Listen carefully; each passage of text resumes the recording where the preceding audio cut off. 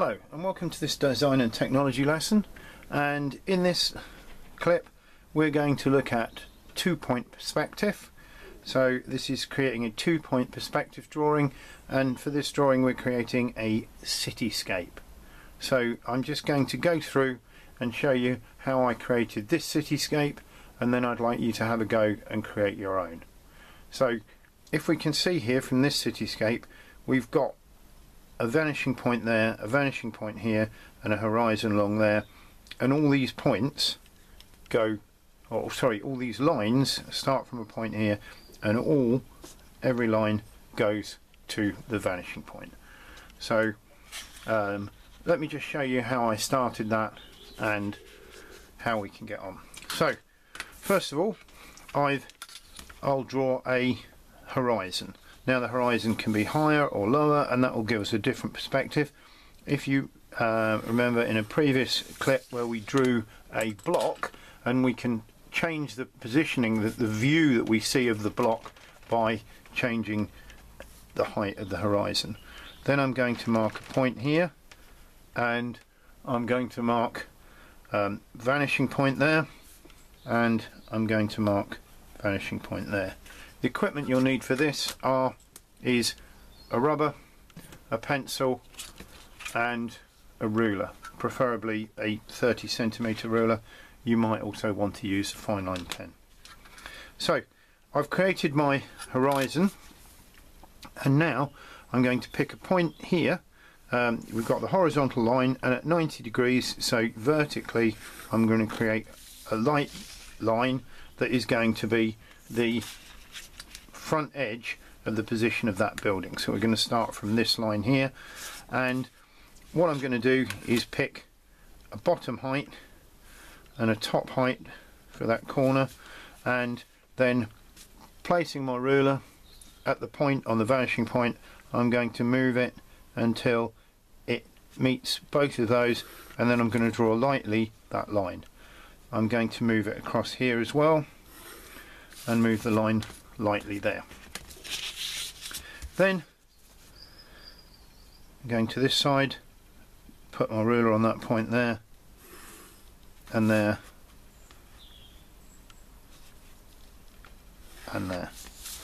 Now if we take, so we've created this edge here and we have this shape, then we need to decide how far along here. Now I could put a measurement here, but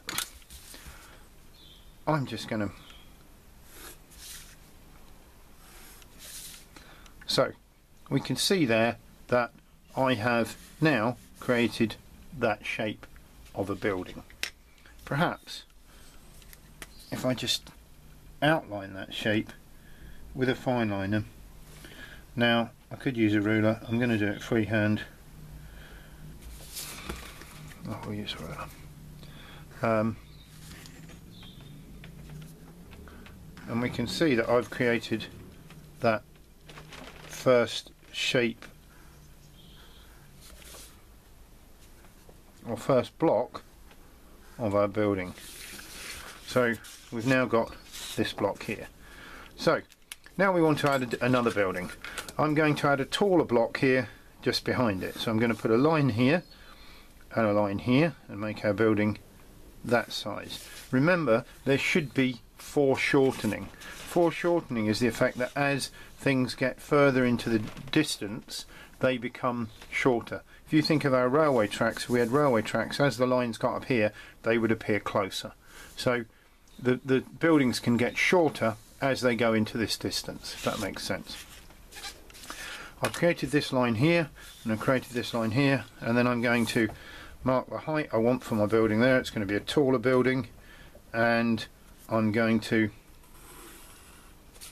mark that point, and I'm going to here to that point there. Then I need to decide where my building's going to finish. Perhaps it can finish there. So here now we have a building in between. Perhaps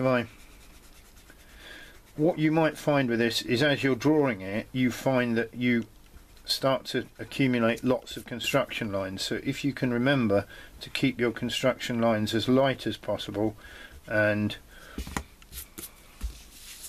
Now, if we want to add some detail, say we're going to add windows, I could kind of equally space some points there, and moving from our vanishing point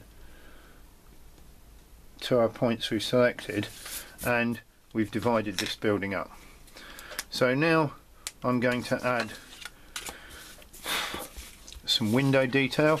Now on this building I just created a grid, so I created these points here, drew these lines, and then I equally spaced windows down. This building I made different just for interest, to make the buildings slightly different. This one I recessed backwards, and then so if I just add some detail here, I'll put a double line there to show that that's the corner.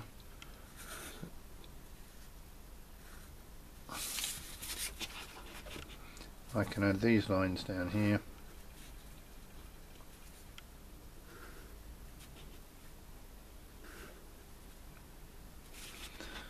Remember where your lines should be.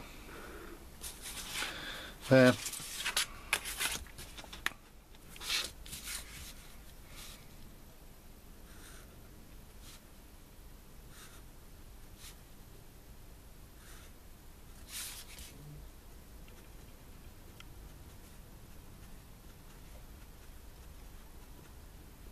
We could add shops or something here. So there we've got this building here. Now as you can see here, I've added other details here and here. So let's just look at the pavement detail. So the pavement detail is quite simple. We pick a point and we go back and go back. And if we wanted to add some pavement over here, and this is where you need the slightly longer ruler, I'm on the vanishing point, I'm there. So if we come over here and then we pick a point here and here, and we've added this corner detail here. Now I've put a lamppost in there, and I've added some pavement that goes round here. I've added pavement there. So this we could add some detail, just a curb height, and here again anything, even a thickness here. If we go from the vanishing point to where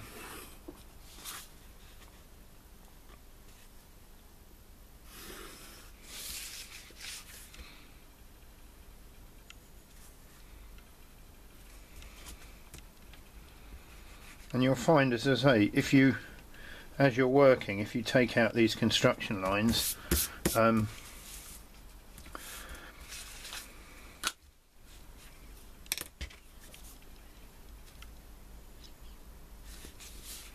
I'm going to add in a top detail of this building here. So you could even create a high street or a road near you.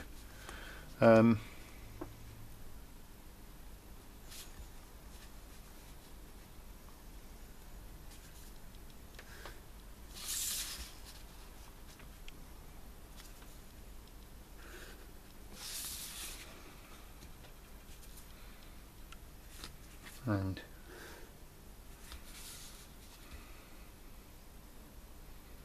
so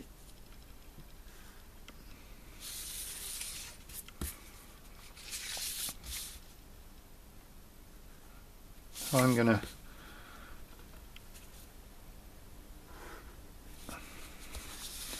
there, if I want to come here, I can put the thing here and down to here.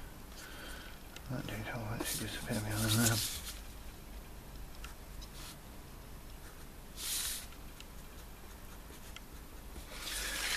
So there's the basics of the 2-point perspective cityscape, and you can see in a few minutes I've started to create buildings and a street. I've got a street corner here.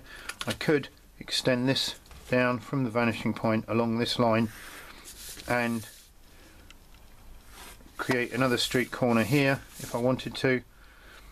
As I say, it's how long you want to spend on it. I spent a bit more time adding detail to that, but that is a 2-point perspective cityscape drawing. Thank you for watching.